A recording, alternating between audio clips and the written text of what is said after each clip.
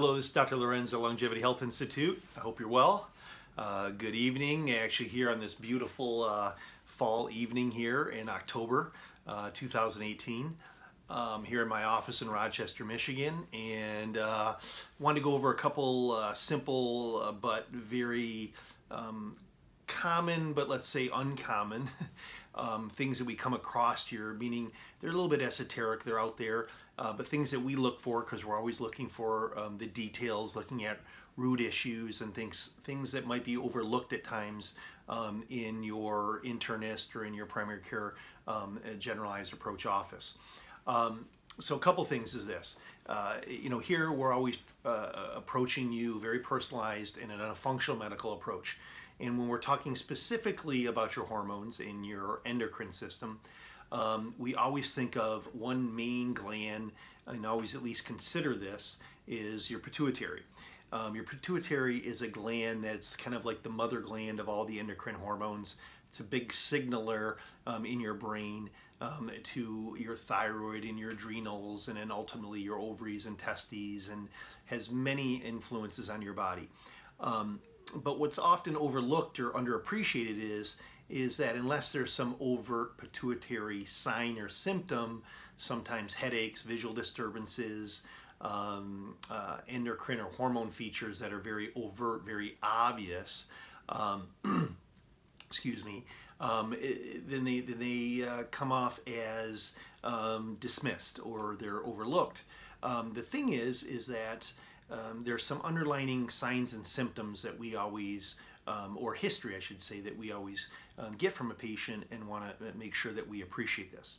So one is that anything that's related to a head injury or a concussion or a closed head injury, head trauma, head and neck trauma, which we see often in patients that have come here because of other reasons, but that's part of their history.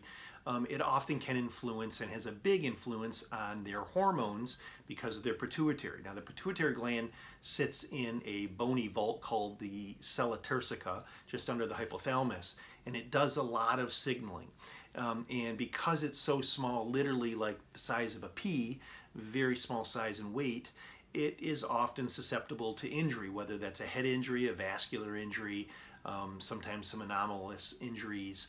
And what happens is, and then all of a sudden now you get a hormone signaling to your body, to your thyroid, your adrenals, your gonads, your ovaries, your pancreas. You get some signaling, and then that's thrown off. It makes sense because, again, it's like what you hear about traumatic brain experiences and football injuries and closed head injuries now, and you're hearing all these reports in pro sports now of the significance of head trauma. It's very real, and it's very real in the endocrine system, the hormone system. So we have to appreciate this, because often we'll see somebody that goes from a head injury, an accident, an auto accident, an injury, etc., and now there's a response downline that is all of a sudden they have a thyroid problem, or they go through major and massive inflammation and fatigue and it's an adrenal problem, or all of a sudden they're only 35 and they go through an early menopause or andropause.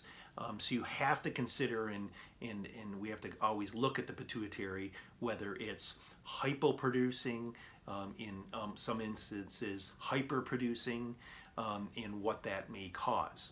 So always looking at the root cause and the details here. So that's important. I want you to understand that. Sometimes it's people that have head injuries, their pituitary looks normal, their hormones are normal, and it's something that we can, kind of rule out. But it's something you have to consider. Some things I often see too in people is if they have a large pituitary gland, and it can then produce excessive volumes of DHEA. DHEA is also an adrenal hormone, but there's a lot of studies that actually show that people with larger pituitaries producing excessive DHEA can have anxiety. Hormones, we always say, are about balance, okay? You don't want them high, you don't want them low. You need them balanced. So often we'll see even somebody with stress, fatigue, and anxiety when their DHEA is even low. So these are something else that you have to see and appreciate. But the pituitary endocrine system is very delicate.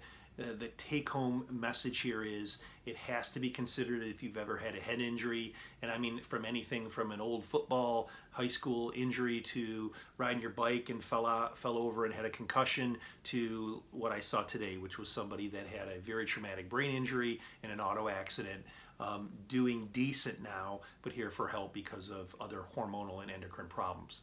So I hope this enlightens you to appreciate the noggin, protect the noggin, protect your pituitary, but also understand that your brain has a lot of features downstream that need to be considered. This is Dr. Lewerenz, Longevity Health Institute. You know, you can find us on the web, Facebook, YouTube, 248-289-6643. 2 locations, soon to have 3, and serving you well and happy to always help you and give you some insight. So have a wonderful evening. This is Dr. Lewerenz.